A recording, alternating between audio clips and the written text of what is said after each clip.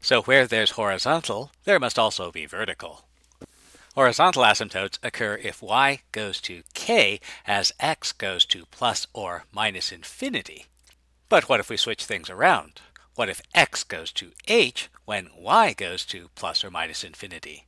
In this case, we obtain a vertical asymptote.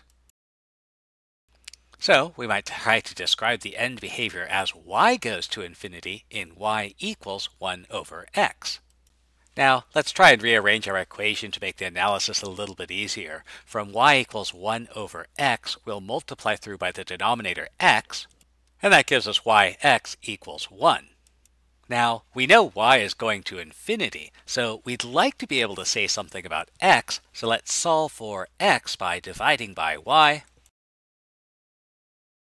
And that tells us that x is equal to 1 over y.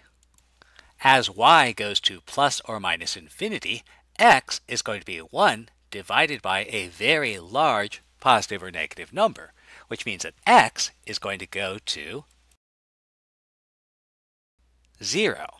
And so we might summarize as y goes to plus or minus infinity, x goes to 0. So this tells us that x equals 0 is a vertical asymptote. Generally speaking, we're given an equation for y, and it's not easy to solve that equation for x. But remember what we're looking at. If our graph has our points going to some specific value of x as y goes to plus or minus infinity, then we can read this as follows. Either as y goes to plus or minus infinity, x goes to h, but also we could read this as x goes to h, y goes to plus or minus infinity. And this leads to the following important idea. If x going to a makes y go to plus or minus infinity, then x equals a is a vertical asymptote. Let's introduce some more adjectives. Another useful adjective is slightly more or slightly less. We'll use a superscript plus to indicate slightly more than a, and a superscript minus to indicate slightly less than a.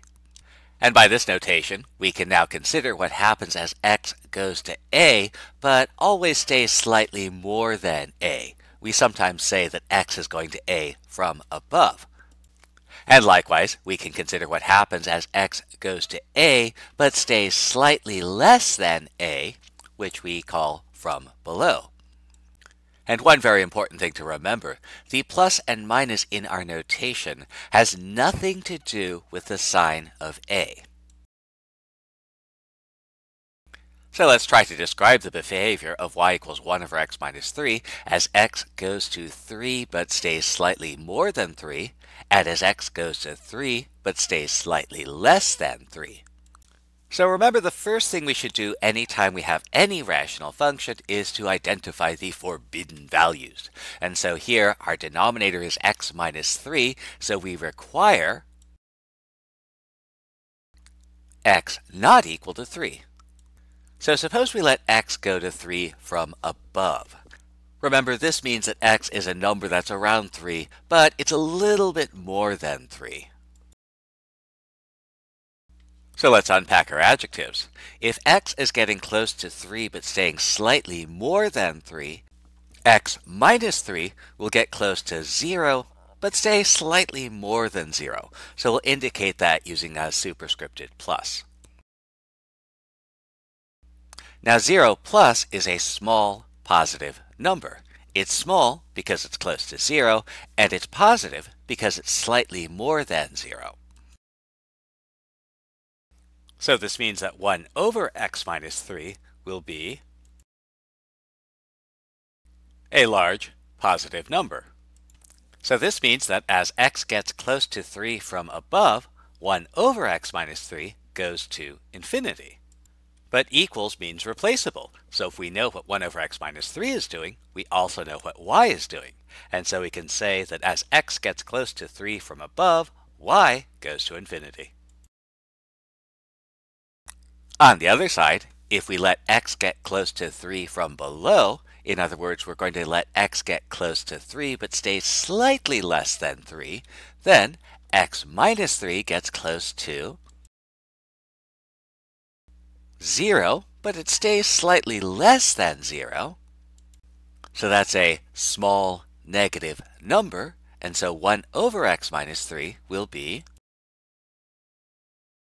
a large negative number. So as x gets close to 3 from below, 1 over x minus 3 goes to minus infinity. Equals means replaceable, so y goes to minus infinity. So remember, a vertical asymptote is going to occur for any value of x that makes y go to plus or minus infinity. So that says that x equals 3 is a vertical asymptote. This suggests the following idea. Suppose we have a rational function where we've reduced it as much as possible. The asymptotes of the graph of y equals f of x will occur at x equals a, where q of a is equal to 0. In other words, they're going to occur at places that make the rational function undefined. So let's see if we can find the asymptotes of this rational function. And whether or not you're looking for asymptotes, the first thing we should always do is to find where the rational expression is undefined. And those will be places that make the denominator equal to 0. So we'll solve, and we find that x equals 1 or 4 are solutions, so we require x cannot be equal to 1, x cannot be equal to 4. Next, we'll try to simplify. We can hope to cancel, but remember, you can only cancel if both numerator and denominator are products. So this means we'll have to factor. Since we know the roots of x squared minus 5x plus 4, we know that it has to factor as x minus 4 times x minus 1. And then we can factor our numerator, and we can try to simplify.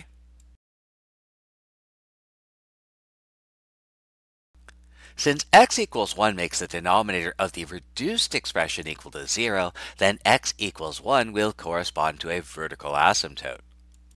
And we might summarize our work. In simplified form, our rational expression is y equals x plus 1 over x minus 1, still for x not equal to 1, x not equal to 4. And since x equals 1 makes the denominator of our reduced expression equal to 0, there's a vertical asymptote at x equals 1.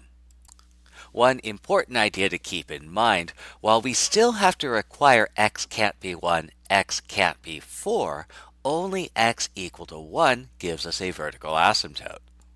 The vertical asymptotes only depend on the simplified form. Now you might wonder what happened to that x equal to 4. In order to answer that question, you'll have to take calculus.